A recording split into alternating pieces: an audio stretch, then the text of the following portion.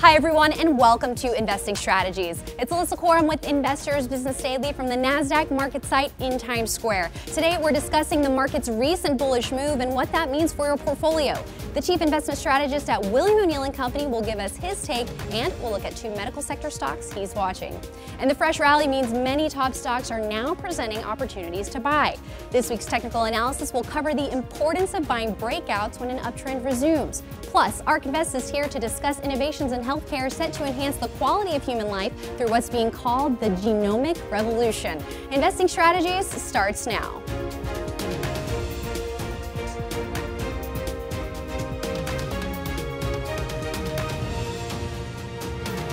Okay, let's get started with our market insights for the week. Here for today's discussion is Randy Watts. He's the Chief Investment Strategist at William O'Neill & Company, an affiliate of Investors Business Daily. Thanks so much for being here today, Randy. Thanks for having me back. All right, so we had a really bullish signal last week. All the major indexes blasting above their moving averages. What does that mean for the market after a really choppy, volatile month in August? Well, it means a lot technically.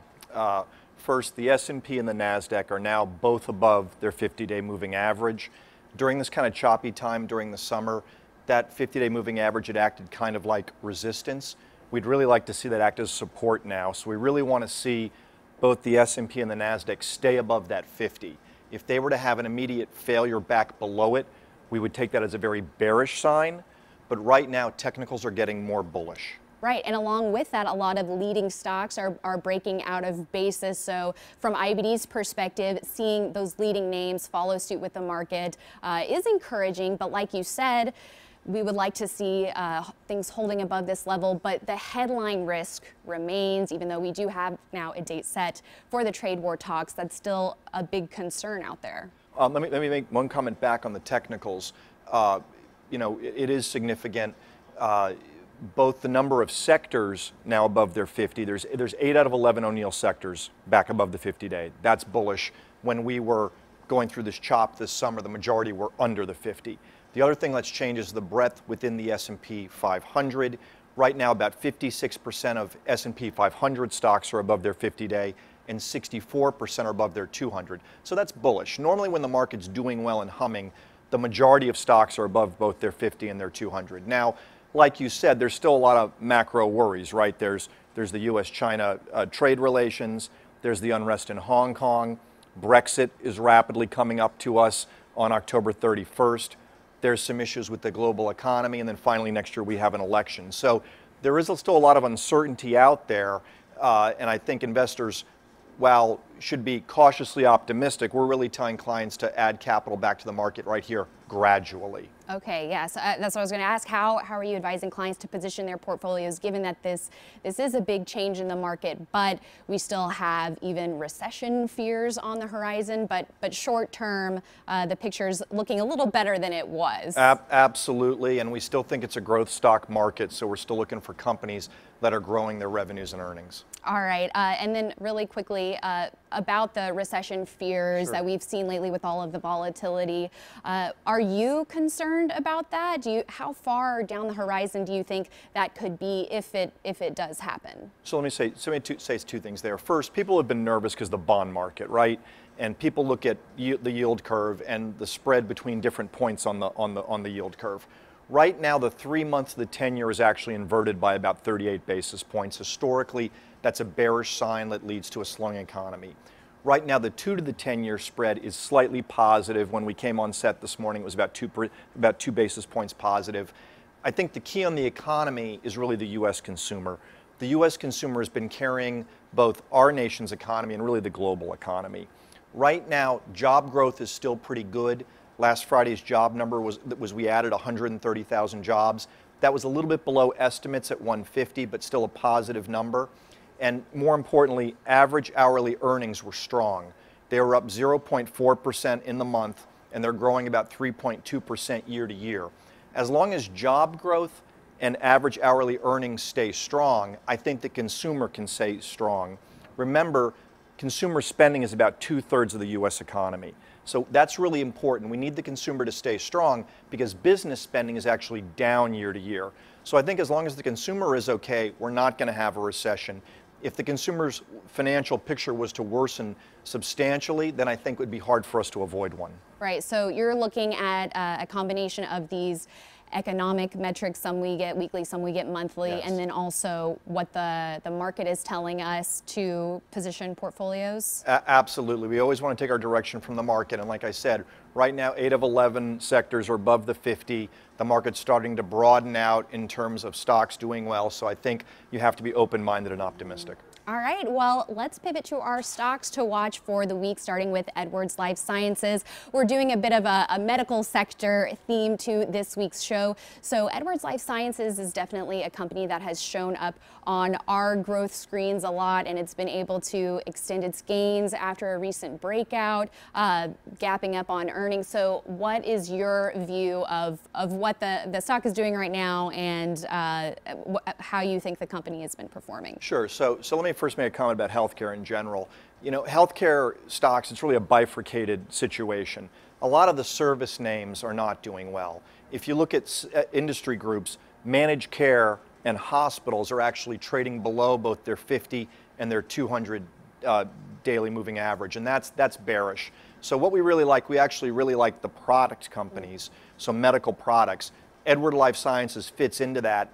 What they do is they make heart valves. And they recently got a change from the FDA where they got an expanded indication for their heart valves. And we think that's very significant because it's going to lead to a much bigger patient population that they can address. Right now, their addressable market's about $3.5 billion.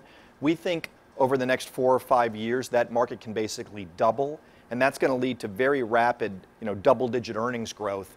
We think next year the company could do close to $6 in earnings. The stock's trading about $226 right now. We think if they hit that $6 number, they can carry a 40 multiple, which would put the stock, north of 240. So that's a name we really like because of really that expanded patient population. Definitely. So it sounds like a lot of growth ahead for the company. So with it being extended from its last proper base pattern in buy point, what are you looking for? Are you looking for a pullback? It didn't really consolidate when we saw the choppy market. It's been really resistant to that volatility. So the stock had a nice cup and handle formation, which it broke out of. It's a little extended, but not too much. I mean, we would use any weakness really to add to positions, but we still do like the stock right here. All right, great. And let's also take a look at Haemonetics, which is in the blood management area. Do you see a big runway of growth for this business as well? We do. Haemonetics is a smaller company. It's got about a $6 billion market cap versus Edwards, which is about a $40 billion market cap. The story with Haemonetics is really that they have, what the company does is they have an automated blood collection system that's used by various both medical service companies as well as product companies to collect blood for research. And what's going on there is they have a new product, and the product has much higher margins than their last generation product. So last quarter, gross margin for the company was up about 4%. In addition, as they go through this new product cycle, their customers are just starting to upgrade. Their two biggest customers, which are over 20% of sales, haven't upgraded yet.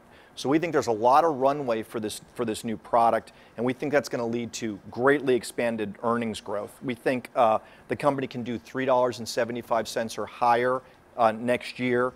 If you look at where the stock's trading around 127, if it was just to hold its current price earnings multiple, that would give you a stock north of 150. So, it's one of the things we like. We like a company with big market share. They've got 80% share of market in their main product area. And we love a new product cycle story, right? Especially one that's going to help them expand their margins and profitability. Right, definitely. And taking a look at the chart, it does look like, starting off the week, it is falling below its 50-day. But when you're looking at buying on pullbacks, are you looking more at a weekly chart, or how would you view something like a test of the 50-day here? We do look at the weekly before we look at the daily. We always want to pay attention to the longer-term chart. Like you said, the stock had a nice cup formation. It's basically trading right around the 50-day. So unless it was to pull back greatly from that, we think it's still buyable right here. All right, well, good to know. Thank you so much for your insights as always, Randy. Sure, thanks. Really appreciate it. All right, and coming up next, we'll be continuing the discussion about why it's key to buy stocks when we get a bullish market signal. I'll show you why when we come back. Leaderboard helps you invest better with winning stocks picked by our team of experts. Select a stock to see current analysis. Check the chart for buy and sell points, plus get real-time price alerts. Improve your investing with Leaderboard. Start your free trial today.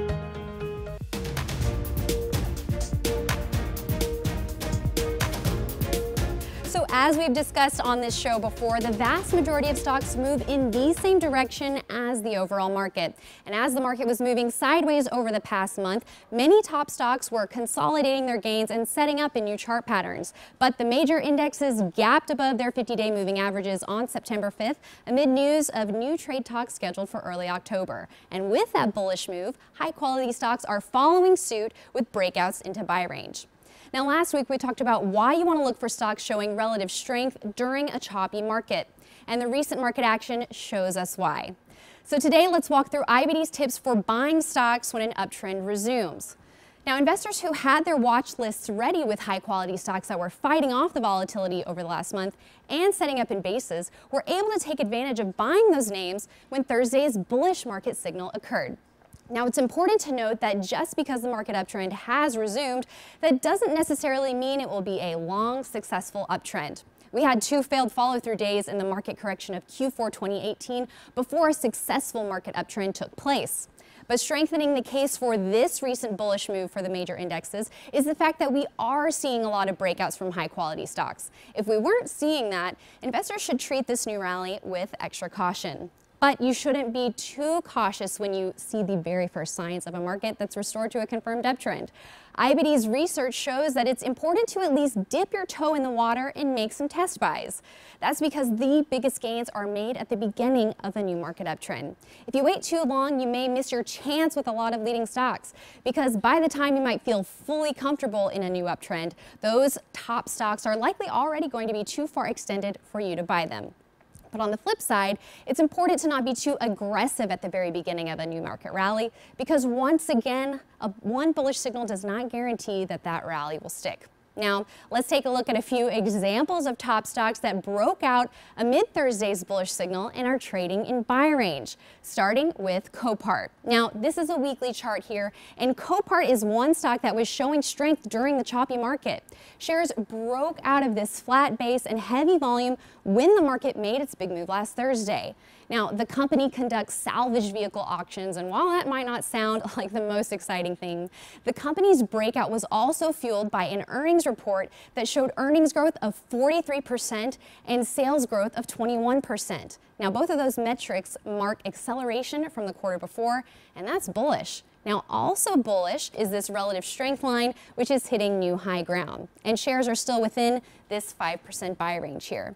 Okay, now let's take a look at a weekly chart of Universal Display. The maker of OLED devices also had a powerful breakout Thursday. Volume was above average, the relative strength line is at a new high, and the stock remains in buy range. All of those are good signs. And earnings and sales growth has been in the triple digits for the past 2 quarters, a big plus. And lastly, let's take a look at a weekly chart of Visa. Now, this stock has been on a big run this year, and the breakout last Thursday is providing a fresh buying opportunity. Visa is now near new highs. It's looking to hold within the buy range here. And while Visa's move above the buy point on Thursday did not come in heavy volume, the stock did extend its gains Friday in above average turnover. Now, like springs being coiled, Visa, Universal Display, and Copart were all showing strong action before Thursday's bullish move. And with the new rally, these stocks immediately pushed higher. So, to recap, even before a bullish market signal occurs, investors should be filling up their watch lists with high-quality stocks that are setting up in bases and showing out performance versus the S&P 500. A bullish day like we had last Thursday can signal a renewed market rally, so when a big move like that occurs, investors should start buying their watch list stocks that are breaking out of bases. The best gains are made at the beginning of new market rallies, so it's important to be prepared ahead of time to dip your toe in the water and start new positions right when a confirmed uptrend resumes. But remember, with the trade war still unresolved, investors should keep a close watch on their stocks and sell when necessary if negative headlines spark widespread losses. Okay, when we come back, Ark Invest is going to explain what's meant by the genomic revolution and how you can invest in the latest and greatest healthcare innovations. on Cultural Capital. We are in New York City and San Francisco. Come with me as I tour some of the world's most innovative companies, from Squarespace to C3 AI, Giphy, and Figma. Learn how CEOs built growing companies while maintaining the ultimate office culture on Season 3 of Cultural Capital on the brand new NASDAQ.com.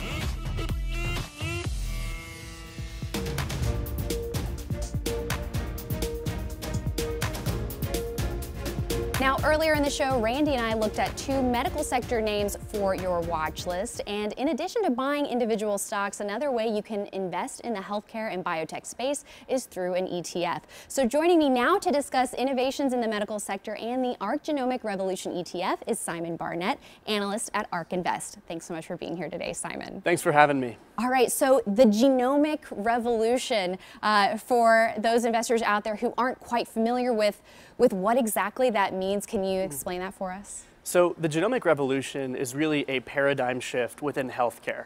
So basically, we're being able to build diagnostics that can detect disease earlier before it manifests into a more advanced illness. And we're also able to build therapies that are personalized to you instead of being, one size fits all. And all of this, diagnostics, therapeutics, it's all being empowered by next generation DNA sequencing.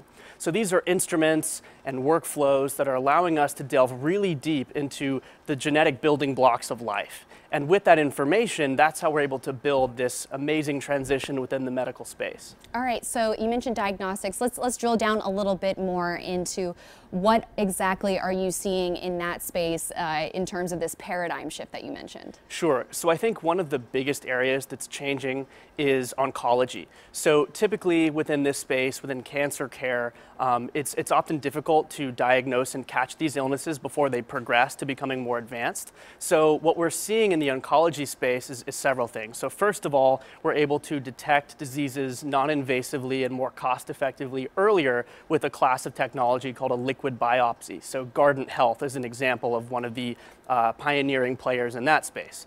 And then what we're able to do is when we do biopsies, we're actually able to match patients to a therapy that's best fit for them. So instead of having to undergo chemotherapy or radiation, within the next 5 years, we see most cancer treatments actually being personalized, which is a great way to get around some of the side effects that happen when you have to put your body through those things, and enable better patient outcomes for patients diagnosed all the way from stage 1, even out to stage 4. Right. So when you talk about cancer treatments and diagnosing this, are we one day going to be able to, with this genomic revolution, even prevent these diseases before they start based on DNA? Yeah, Alyssa, you're absolutely right. So basically how we see this space shifting is these diagnostics are going to become much more cost effective to use at scale, meaning you can do them more often. Because cancer is a very elusive and quick disease. Sometimes it can move throughout the body very, very quickly. So it's important to kind of go and get routine screening for these sorts of things.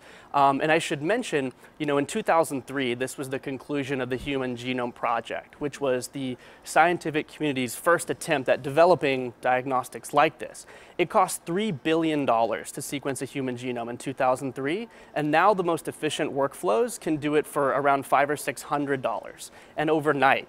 And so with this, we're unlocking so many clinical applications that never would have been, cost effective. And so this is exactly one of the spaces that's being transformed the most. And there are also several private players kind of in this liquid biopsy space, like I mentioned. So Guardant is public, but you also have companies like Grail or Thrive Early Detection. These are companies focused on the early detection component of oncology. And to your point, the best therapeutic is not getting the illness in the first place. So if we're able to catch it, as soon as it starts to appear, universally, we're going to have better patient outcomes. Interesting. So you mentioned the costs really coming down for some of these things, but also in terms of gene therapy treatments that are on the market, a few of them now are very, very expensive. So do you think that's just because we're still in the early stages, or is this value-based medicine a trend that we're going to increasingly see more of? It's a really good question, and I think it's also something that a lot of patients are concerned about when they're comparing kind of what their treatment is going to look like and what it's going to cost. But you actually brought up a really, really good point, and I want to touch on it, which is value-based pricing. So what we're seeing is, broadly speaking, genetic technologies and genetic engineering for therapy, it's actually, for the first time, we're able to have drugs that are curative, meaning we're not just managing symptoms or kind of prolonging the situation, but we're actually able to dig really, really deep and fix the genetic mechanism that's causing the disease to appear in the first place. So the first thing to understand is A, this is curative rather than just patient management. And the second really important thing is that many of the pricing models for these drugs are becoming value-based. And what that means is you pay for the life extension that you get. You know, if you undergo a therapy and it's supposed to add 5 or 6 years of healthy, kind of very good quality of life, you're paying at checkpoints. You don't shell out this huge sticker shock price up front. You actually pay over time as the medicine begins to work. And that's a new kind of setting that we're seeing within the therapeutic space. All right, well, this is all very exciting, this paradigm shift in medicine, but when you take a look at the stock performance and you know, looking at the ETF, we are seeing a little bit of near-term weakness in the space. So broadly, what do you attribute that to? Is that due to maybe a short-term slowdown in this genomic revolution? Is it policy-related? What would you attribute that short-term weakness to? Right, so broadly speaking, I think when we have a more volatile market setting and people are a little bit concerned maybe around broadly, you know, tariffs or other sorts of kind of macro themes, one thing that ends up happening is people begin to flee to safety, you know, back to indices, back to stocks that have, you know, very high cash piles or ones that are profitable. And what ends up happening is people will move away at the beginning from companies that are very innovative and very, you know, somewhat would seem risky. But what we actually are seeing is there's such a vast market opportunity ahead of a lot of these diagnostics and therapeutics players.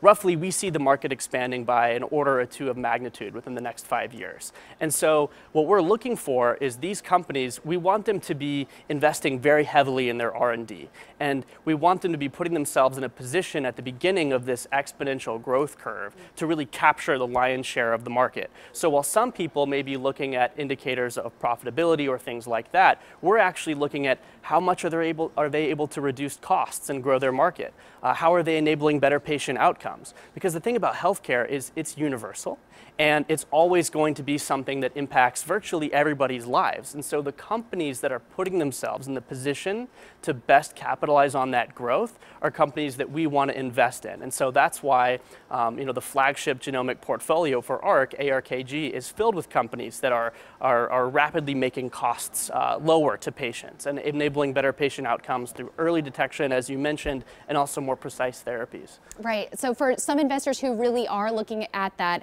profitability metric, how should they consider an ETF like this? You know, evaluate in terms of, like you mentioned, a lot of these companies, they're putting a lot into R&D, and that's kind of, you know, part and parcel of a lot of names in this industry is they don't really have that one earnings metric, but the future prospects are very positive. So so how should investors kind of weigh some of these things when they're looking at an ETF like this? Yeah, absolutely. I mean, when we speak about companies that are investing heavily, it's also very important that we're seeing benefits begin to accrue and manifest out of that. And so if we look at diagnostic companies, one specific example that I think outlines what I'm describing is Invitae. This is a company that has really democratized the genetic testing space. You know, back in 2014 or 15, it cost them roughly, you know, $1,200, $1,300 to do a genetic test. And now they push that down below $250 or so.